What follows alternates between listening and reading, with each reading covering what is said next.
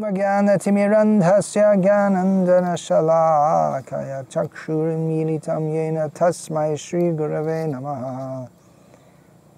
Namashreshtam Manamapi Shatchiputramatra Surupam Rupam Tasyagrajamurupurim Matarim Goshtavatim Radha Kundam Girivaramaho Radhika Madhavasham Prapto Yasya Pratita Kripaya Shri Gurum Tam Natos Vandeham Shri Guru Shri Atafada Kamalam Shri Guru Vaishnavanscha Shri Rupam Sagrajatam Sagana Raghunatam Vitam Tam Sajivam Sadvaitam Savadhutam Parijana Sahitam Krishna Chaitanya Devam Shri Radha Krishna Padan Sahagana Lalita Shri Vishakhan Vitangscha Hare Krishna Krishna Krishna Hare Hare Hare Rama Rama Rama Hare Hare. The next three names that I'm going to cover, Krishna willing, in Sri Vishnu-sahasranama, Kamadeva, Kamapalah and Kami. I already gave an introductory talk on these three names. Since I gave that talk, which was, how long ago? It was almost 2 months, was it? Since I last spoke on Vishnu-sahasranama, at least 6 weeks, almost 2 months. One of my desires was fulfilled. We have the name Kama, Kamadeva, fulfills desires. That since I started speaking on Vishnu-sahasranama, what happened, first of all, I started off using hard copies of books, including as an old book giving English translation of Parashara Bhatta's commentary, and I had a commentary by Shankaracharya, so I was using all these hard copies of books. This was at a time when the internet wasn't so developed, or I myself wasn't much using the internet. But in the meantime, at some point in my speaking on Vishnu-sahasranama, studying the different commentaries, I came across an online commentary in simple English by one Narasimha Krishnamachari, who you can understand by the name is a Sri Vaishnava. And he had put together online the commentaries that I was using, plus some more also. So that's been the basis of the materials that I've been speaking on ever since. And I've added some of my own research and realizations and this and that.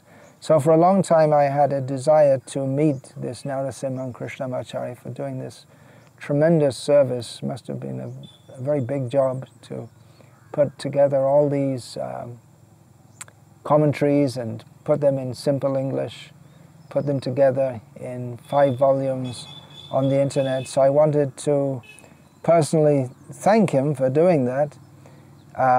But I couldn't track out where he is. I asked different people in Sri Rangam when I went, but they didn't seem to hear of him. Then, not very long ago, I came across a website called Hinduism Stack Exchange, and I saw that the moderator of that's interesting website, all kinds of topics discussed there. The moderator is Keshavan Srinivasan, another Sri Vaishnava. So I from the website I got his email address. I wrote and asked him, do you know who he is? And he wrote back very promptly and said, yes, I do, but unfortunately he passed away 10 years ago. It's a fact of this material world that everyone has to pass on.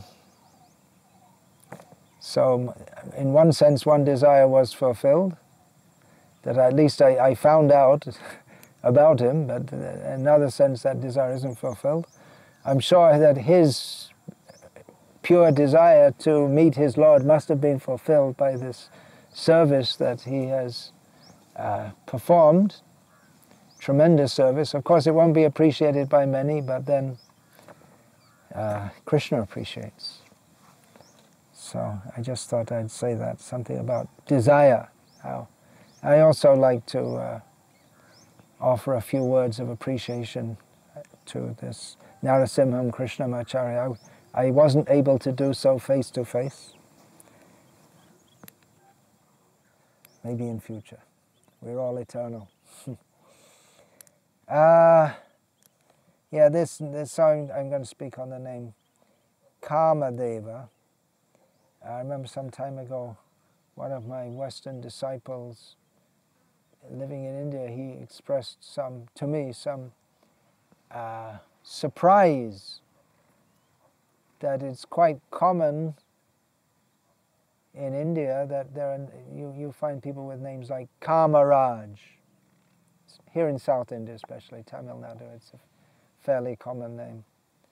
He was surprised because Kama, that word, in spiritual circles, the word Kama, it's got a really, generally has a really bad connotation. It's like saying ahankar. It's something you really don't want to be associated with. Or if you say that person's got a lot of ahankar, oh, that's not good. Or if you say there's so much calm, that's not good. But calm can be good also. Everything has its right place and right usage. In fact, at the highest level of devotional service, that of the gopis, and not even of all the gopis, their love for Krishna is called kamanuga, following desire, but that's completely pure desire. So Krishna's name, Kamadeva, it doesn't mean that somehow or other Krishna's become degraded, not at all. There's absolutely no question of that. But that we should understand in relation with Krishna, Kama is something very good. And Kamadeva is a name of one of the followers of Chaitanya Mahaprabhu listed in Sri Chaitanya Charitamrita, and Kamadeva is also one of the names that Srila Prabhupada gave to one of his disciples. It's generally understood to be a name of what we call in English Cupid, or the love god.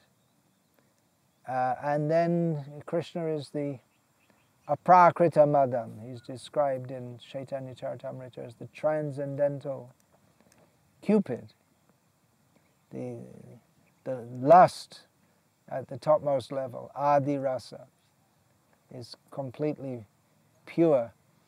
Those of us who chant daily the Pancharatriki mantras, Kama Gayatri, we chant the first word after the Bij. There's the Kama Bij. That's the first word in the Kama Gayatri. And then who is this mantra offered to? Kamadeva, Kamadevaya, Vidmehe, I know that, or we know that person. Pushpabanaya. Pushpaban is also a name for Cupid with his flower arrows. So it's a completely pure name in relation to Krishna, here in Vishnu-sahasranama. Means the two meanings are given by the commentators, two principal meanings. The one meaning is the one who grants all desires, and the other is those who is the Lord who is desired. So it works both ways. Who grants all desires? Srila Prabhupada many times quoted, Nityo nityanam chaitanas chaitananam eko bahunam yo vididhati kaman. Srila Prabhupada often quoted this, that there are many eternal, conscious, living beings, but one of them is the Supreme. He's fulfilling the needs and the desires of all. And Srila Prabhupada often quote this and say that the elephant in the jungle is getting his huge amounts of food every day. The little ant is getting what he requires. So surely Krishna will provide everything for those who are his devotees. He even provides for the demons and for the insignificant ants and for all the living beings. Will he not provide for everyone? And also, Srila Prabhupada, he quoted this in many contexts. Also the idea of food shortages. Why are you worried about food shortages? Krishna supplies. Food shortages are made by human beings. There's enough food in the world to feed everyone. But then again, some people, they have to starve by their karma. So these are the two main understandings. He fulfills all desires. People go to church, to temples, to mosques, or they pray at home, anywhere. They pray to God. Mostly people pray, fulfill my desire. Isn't it? You come from a temple town. Tiruchendur, so many people, Tiruchendur, so many people, they go there, they're pious people, they're going to see Murugan, to pray for material desires to be fulfilled. And it seems to be pretty good. People wouldn't go if it didn't work, right? Srila Prabhupada often told the story of the Bolsheviks in Russia in the second decade of, second and third decade of the 20th century. They would go in the villages where there was a food shortage, and they would come with a cartload of bread pulled by horse, no doubt. And they would say, okay, you villagers, you all go in the church and pray to God, give us this day our daily bread. And they'd come out and say, did he give you bread? No.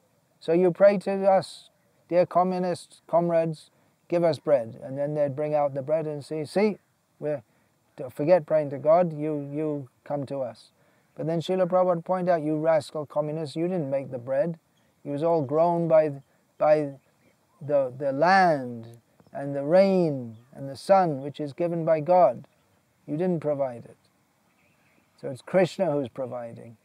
That's why, one reason why Srila Prabhupada was so heavy on these so-called welfare workers. They make a big thing, I'm helping the poor. What can you do to help? Krishna provides. You can be a medium, but then you should understand that you are nimitta matram. You are a medium only. You are an instrument. Otherwise you can't provide anything. This whole thing, we're helping the poor. It's just, what can you do? You yourself are poor in spiritual knowledge. It's just a means of inflating the ego of those who think they're helping. Of course, there may be some who have a sincere desire to help, but a lot of this so-called philanthropy is for personal aggrandizement. And even those who sincerely want to help, they should know that you can really help people by giving them Krishna consciousness, by which they can get free from suffering eternally. So Parashara Bhatta, he particularly says that this refers to the devotees. Of course, Krishna fulfills the desires of everyone. If you want sex, you can become a monkey. Why go to so much trouble and working hard and having a fashionable hairstyle and trying to attract women and all these things? You want sex, in your next life become a monkey. And the male monkey enjoys with so many females. Female enjoy. There's no laws. There's no marriage. There's no responsibility. Just enjoy. Become a monkey. Why? Instead of acting like a monkey in this life, you can be a real monkey in the next life, or a pigeon. It's another species or genus that has lots of sex. And some people, if you tell them, say, oh really? Oh good, okay, great, let's go for it. But they don't realize that's very degraded. The living being is meant to live with Krishna in the spiritual world, not jumping from tree to tree like a monkey, or jumping from body to body in 8,400,000 species of life. So, Sri Parashara Bhatta quotes from the Shanti Parva, as she says here, Mahabharata, Shanti Parva. Kamadevastu Bhagavan Sarvesham Sarva Kamadaha. So that very name, the meaning of the name Kamadev is given directly in the Mahabharata. It's the Supreme Personality of Godhead who Sarva Kamada, he gives all desires, he fulfills the desires of all living beings, but especially Parashara Bhatta says for the devotees. It's just like up to the present day, there's some politician, they might do something they're supposed to do something for the people, to benefit the people, but especially their own friends and their own relatives, people who are close to them, they'll make sure that they're well provided for. Sri Shankara gives the understanding that this name means that he is the one who is ultimately sought out and desired by people who pursue the Purusharthas, which are given in different orders. In some they put Kama first, Kama, Artha, Dharma, Moksha. Srila Prabhupada put it Dharma, Artha, Kama, Moksha. The four goals of life. Dharma, translated as religiosity, because that's maybe the closest you can do in English. Dharma, Artha, economic needs. Kama, desire, fulfilling desires. And moksha, moksha means to be free of dharma, artha, and kama. Although one has to practice dharma in order to attain moksha.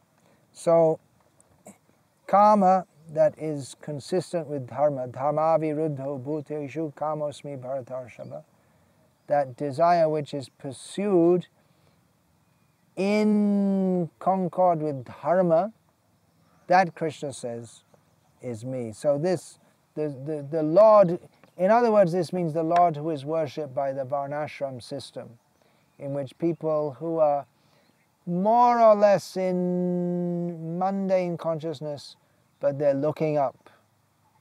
Om Tad Vishnu Paramam Padang Sada Pashyanti Suryoho. Pious people in this world, but looking up to the spiritual world. So he is the one, Vishnu is the one they're looking up to. And they're expecting he'll fulfill our desires, but one of the wonderful attributes of the Supreme Personality of Godhead is that even if we approach him with material desires, if we're not wicked in consciousness, and people who approach him, they are pious people, then they'll become purified. Chaturvidha bhajante mang jana sukritino arjuna. Artho jignasur artharti jnani cha bharatarshava. People who even with material desires approach Krishna, they are called pious, they're not pure devotees, but they can become purified and come to Krishna. So by following the path he gives, then gradually they come to the platform.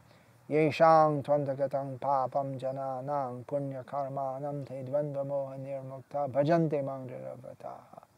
They're not worshipping him very seriously, or they may be worshipping him very seriously, but not with a proper motive. But when they become purified by worshipping him, then they become free from sinful activities and sinful desires and misconceptions, and they worship him with full dhrita, determination. So this is the idea given by Shankara. I developed it a bit more than that. The commentators, they give just a little commentary, and the idea is that others can speak on that or understand it in more depth. So we should be careful what we desire. Desire Krishna, we'll go to Krishna. Desire to be like a monkey, we'll become a monkey. Some other points about this, because I have spoken on this, but I'll speak on it again. That Krishna, he is Kamaraja, the king of desire, but the pure nature of his desire is discussed in Srimad Bhagavatam, in the first canto, 11th chapter, at the end of that chapter, in which it's discussed how Krishna is enjoying with his queens in Dwaraka. And I'll read Srila Prabhupada's translations of a few verses. The Supreme Personality of Godhead, Sri Krishna, out of his causeless mercy, appeared on this planet by his internal potency. Sambhavami Atma Mayaya, we have in Bhagavad Gita. He appears by his internal potency. And Krishna enjoyed himself among competent women as if he were engaging in mundane affairs. From our perspective, it looks like he's some mundane enjoyer. Just like we have here in India, there are the big Bollywood film stars, the big rich people. They have their families, and they're big enjoyers. And it's been in the news. I see the Google News every day for about the last 3 weeks. There's been about Priyanka Chopra getting married, and then it came up about Isha Ambani. So they're like the royalty of them. She's getting engaged or something. So they're like the royalty. And the common people, we the poor, I mean, I'm not one of them, but it's like the subjects. They're very happy to see the king, or the prince and the princess and all this kind of thing. And they're enjoying. They're rich people. We hope they're cultured. The Ambani family, they're Vallabh Sampradaya Vaishnavas, worshippers of Srinathji, Krishna. So they're engaging in mundane affairs, but it's not gross in the sense that they're somewhat cultured and sophisticated in their family life. But it's mundane. So Krishna might appear like that he's just another aristocratic person, but no, Krishna is the Supreme Personality of Godhead, and everything he does is completely pure. And if we understand that, we also become purified. Janma karma cha me divyam evang yo veti tattvatah tyaktva deyang punarjanma naiti mameti sorjana. If we simply understand and accept fully that Krishna is, everything he does is completely pure, then we become purified and we can go and join him also. We will go and join him. So, getting back to the reading from the Bhagavatam, although the queen's beautiful smiles and furtive glances, this is talking about the Bollywood, this is what Bollywood's made of, I would guess. They have the beautiful women on the screen with their nice smile. And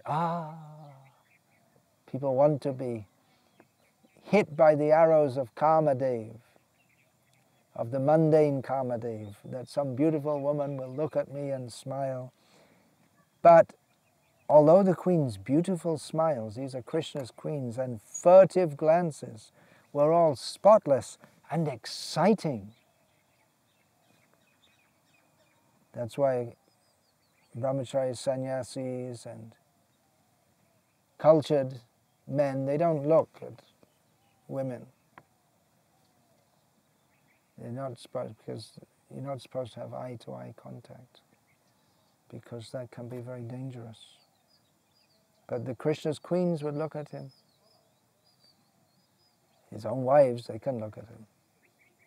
And although they could the queens, could conquer Cupid himself by making him give up his bow in frustration. And even though the tolerant Shiva could fall victim to them, still, despite all their magical feats and attractions, they could not agitate the senses of the Lord. Krishna appeared to be like a mundane enjoyer, but it goes on to describe from the Bhagavatam. The common materialistic conditioned souls speculate that the Lord is one of them. Out of their ignorance, they think that the Lord is affected by matter, although he is unattached. So Krishna is not affected by any mundane desire, but he is affected by the queens, but not in a material way. It's a very subtle point to understand. Then the verse comes, very important verse, Etad ishanam ishasya prakriti stopi tad gunai na yujyate sadatmastaya yata buddhistadashraya. This is the divinity of the personality of Godhead. This is what makes him God, or one of the ways by which we can understand that he is Isha, that even though he's within the material nature, he's not affected by their qualities. He's within the material world, but he's not affected by it. Similarly, those who are devotees who take shelter of the Lord do not become influenced by the material qualities. In Bhagavatam also, there's one quite commonly quoted verse, not super commonly, but one of the verses that's quoted, it's mentioned in Hari Bhakti Vilas as one of the verses that we can chant when we rise in the morning. At the end of the 10th canto, Shukdev Goswami is praising that Krishna, who he's described in detail in 90 chapters, is past. In detail means Krishna is unlimited, but in some detail compared to the various avatars. Krishna is described in detail in the 10th canto of Srimad Bhagavatam. So this name Kamadevam comes in this verse. It's a verse of glorification of Krishna. Jayati jana nivaso devaki janmavado yaduvara pareshat sward harbir asyan adharmam sthira chara vrijana ghana susmita sumukena shrimukena Brajapura vanitanam vardhayan kamadevam. I'll read the translation, although it really needs to be unpacked. There's so much, but I'll just read a simple translation. Lord Sri Krishna is he who is known as Jananivasa, the ultimate resort of all living entities, and who is also known as Devaki Nandan or Yashoda Nandan, the son of Devaki and Yashoda. This Devaki Janmavadaha is a very important term, means he's said to be the son of Devaki. People say like that, but we know he's actually born of Yashoda. So it has a little hint there. But then again, I believe it's Jiva Goswami in his commentary, or maybe Sanatan in his commentary, says that anyway, Devaki is the name of Yashoda anyway. So if we say Devaki Nandan, that also means Yashoda Nanda. So, getting back to the translation. He is the guide of the Yadu dynasty. And with his mighty arms he kills everything inauspicious, as well as every man who is impious. By his presence he destroys all things inauspicious for all living entities, moving and inert. His blissful smiling face always increases the lusty desires of the gopis of Vrindavan. May he be all glorious and happy. So there we have the name. Kamadevam comes in the Bhagavatam, but. This has to be understood, that here Kamadevam, it doesn't exactly mean the god of love. The commentators say that this term, Kamadevam, means that he stimulates the Kama. Jiva Goswami says that he stimulates the Kama, the love of the damsels of Vraja, which shines forth. Here Devam means, it's derived from divyati, which means that which shines. So Kamadevam means he stimulates the love of the gopis. Not exactly the god of, not that he is the Deva, the god of love. It doesn't exactly mean that, because Vadhayan Kamadevam. Vrajavatu, what is it? Vrajapuravanithanam Vadhayam Kamadevam. So he increases the calm of the gopis. That's what it means. So this naturally leads us to think of Madan Mohan is the common name. Madan Mohan. Krishna who bewilders, he who bewilders the world. Manmata. There are different words given in Shastra. He is the deity who establishes our relationship with Krishna. Instead of directing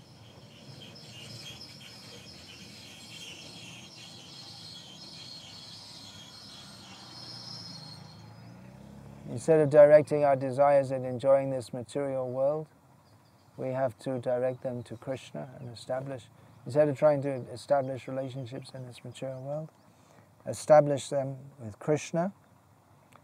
In this regard, in Chaitanya Charitamrita, in discussion of the transcendental Cupid, Sri Krishnadas Kaviraj Goswami gives the description: Vrindavane aprakrita nobina madan kama gayatri kama bija jara upashan purusha joshit kibas thabara jangam sarva chitta karshak sakshat manmata madan. So in Vrindavan there is the transcendental, ever fresh, always new Cupid, who is worshipped by the Kama Gayatri and the Kama Bija. Not only women, but males, even all living beings, even the stationary living beings. He attracts their heart, their consciousness. He is directly the bewilderer of Cupid himself. Baladev Vidya Bhushan, continuing his description of this series of names in relationship with Krishna's pastimes as he enters Mathura for the first time, coming from Vrindavan. This is in Vrindavan. It is in Vrindavan, and he says that Krishna, he interprets this in a very different way, says that Krishna, he looked very handsome and very desirable and splendid after killing the Keshi demon. So it's a very different derivation altogether. Hare Krishna.